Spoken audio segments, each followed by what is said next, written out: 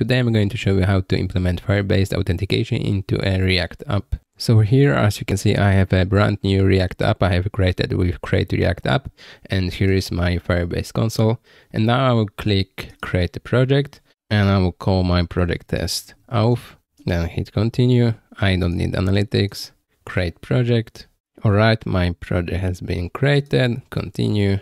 Now I need to create a web app here, and I will call it with the same name, test auth, register app. And now it showed me this Firebase config. So I will copy this, and I could actually put it inside my app component, but will be much prettier if I put it into a separate file. So inside my source directory, I will create a new file, and I will call this one, let's say, Firebase config.js. And here inside I will just paste this. And now we just need to install Firebase. So I will open console, and I will use yarn instead of npm. So yarn add Firebase, enter. Okay, now Firebase is installed. Let's go back to our app. So the next thing is actually that we need to enable authentication. So I'll click here, continue to console. And here I will go to menu, authentication, and get started. I will choose email and password, enable and save. And now I can add authentication to my app. So here, let's do const auth equals, and here get auth on the app. And now we just need to import this get auth function. So here, let's do import get auth from Firebase /auth. That's it. And to use this auth, we need to export it. So let's do export const auth like this. And now we can use auth inside our app.js file. So let's go back to app.js, and now let's import our auth. So let's do import auth from Firebase config like this. And now let's get rid of all this HTML because we don't need this. I'll just leave an empty div like this. We don't need this CSS or logo. We just need an empty div.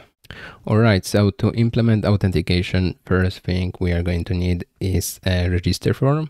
So I will do h3 register, and under this I will create two inputs. The first one will be for email, and the second will be for password. And now I need to add states for those two, so I can edit them.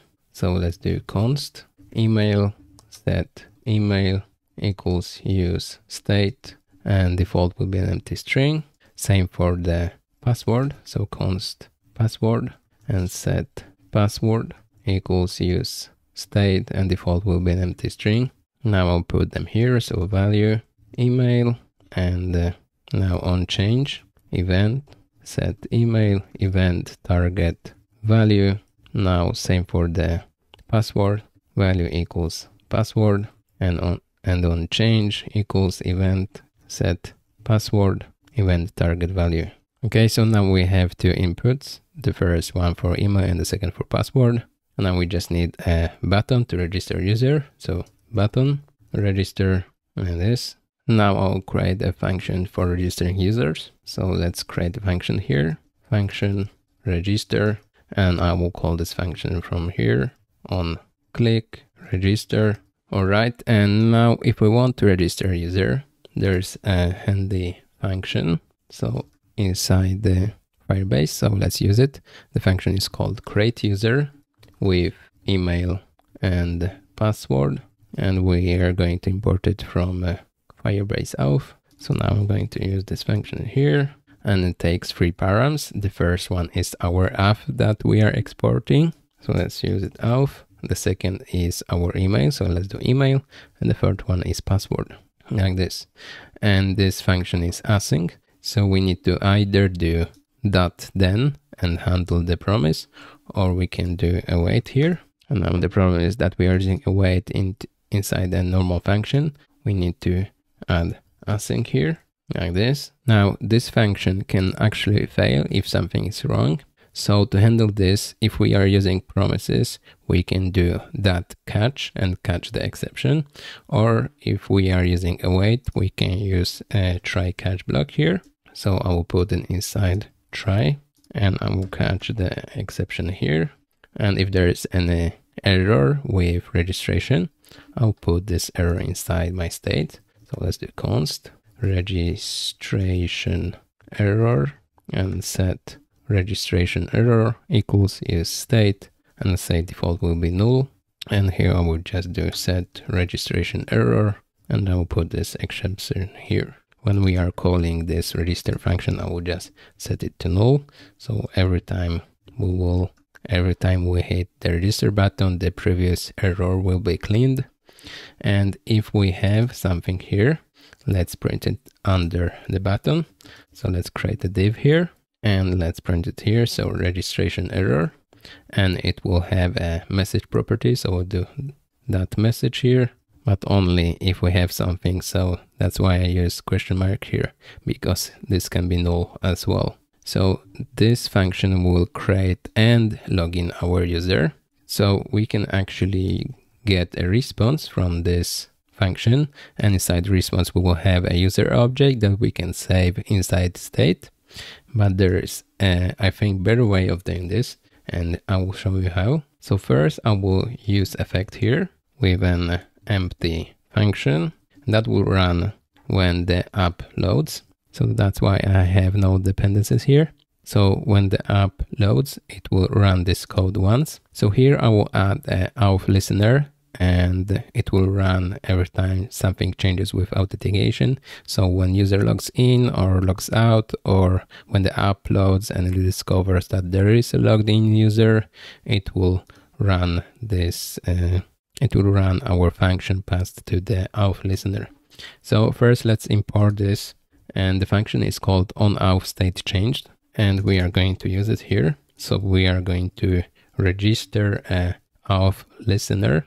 So let's do auth as the first param, and here we have an empty arrow function. So when our app loads for the first time, it will register this auth listener, and as you can see, we are passing here auth object, and here this function will run when something changes with authentication.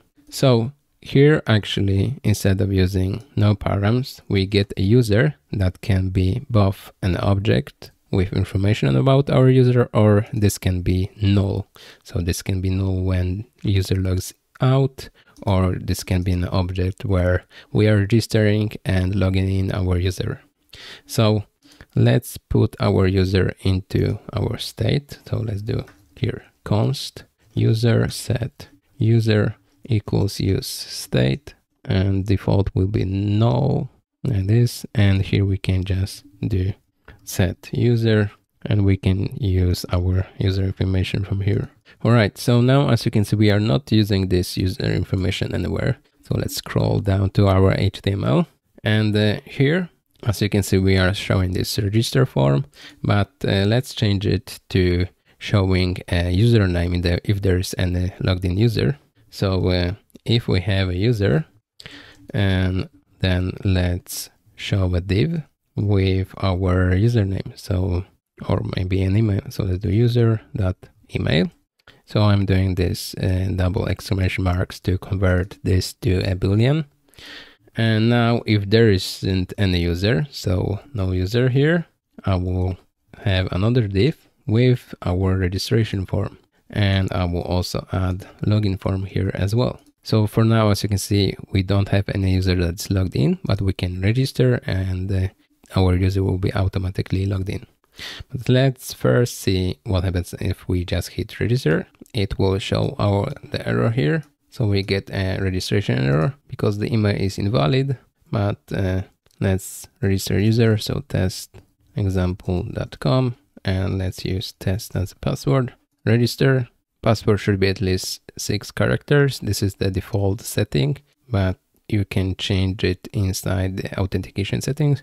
But let's just add 1, 2, 3 here. So now we are actually registered inside our app, and we are logged in as well. So as you can see, we have our username here. So we can actually add logged in as, and you can see we are logged in. So another thing we need here is a button to log out. So let's do button logout, and here let's say that on click it will just run logout function. This function is undefined for now, but let's define it here.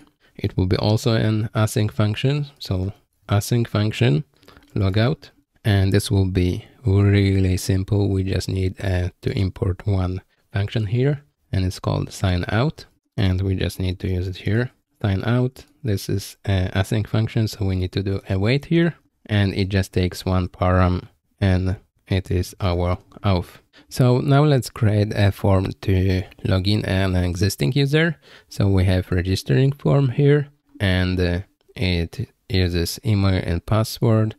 But first I will name those to registration email and registration password. So it will differ from other email and password we are going to use for login. So here instead of email, I will add registration email like this, and same for the password. And here set registration email and set registration password. Now we need to update those. So we are creating user for registration email and registration password. And here for our inputs, we are using registration password and registration emails. And here on change, we are doing set registration email and set registration password. Now we can create a login form. So same here, let's do h3 and login. Now 2 inputs and the button. So same thing here. And we can actually copy this registration error div as well. So we'll just copy everything and paste it here. Now we need state for our login information. So let's scroll back up here and let's add, and let's just copy those 3. So I'll copy, paste, and here instead of registration, I would put login, and here instead of registration, I'll put login. So we have login email, login password, and login error that we can use here inside our login form. So first login email and set login email, here login password and set login password. Here instead of register, we will have a login function that is undefined for now, and this label will be login for our button. And here instead of registration error, we will show a login error. All right, now let's create our login function here. So it will be an async function. So async function login, and this is as simple as this: create user with email and password. We just need to scroll up, and here we need to import sign in with email and password. And I will copy this and paste it here. As always, the first part will be our authentication object, so auth. The second will be our email, so login email. Third will be login password, like this. And this is an async function, so we need to do await, or you can do here .then and .catch to catch exception and catch the result, but I will do await. So this can fail as well, so I will do try catch here. So try to do this, and if it fails, let's catch the error and let's save it inside our login error. So set login error, and let's put our error here. But every time we try, let's clean this first. So set login error and null here. Now let's try to log in. So test at example.com, and our password was test123 login. Now we get a small error because we are invoking our logout at every render. So let me get rid of those parentheses. And now let's try to log in. So log in, and we are logged in. I can click logout, we are logged out. I can register as another user. Let's try with test2 at example.com, test321, register. We are registered and logged in. Now I can log out. Let's try with wrong password, register, email already in use. Let's try with wrong password here, wrong password. Yeah, so it works. Again, also log in with this user. So test, and the password here was 321, login. Yeah, everything works. So now we'll just go through everything once again. So as you can see at the top, we have a user state that is null as the default. So here inside our HTML, you can see that if we don't have any user, we are showing this register and login form. And here when we register and hit this register button, we will run this register function. We will null the error if there is any existing error, and then we are going to try to register a user. If it fails, we are saving this error inside our state, but if it works, this function will actually call our auth listener that we have registered here, and it will run this part. So the user object will change and it will be set inside our state. And same thing for our logout button. When we click logout, we will run sign out functionality from Firebase, and after this will be run again, but this time with user being null. So it will be saved inside our state with null as a value. So this way, this value will be null and it would show this register and login form again. So that's all for today. I hope you learned something useful, and if you did, please click the like button. This helps my channel grow, and maybe subscribe if you want to see more videos like this one. Have a nice day and see you in the next one.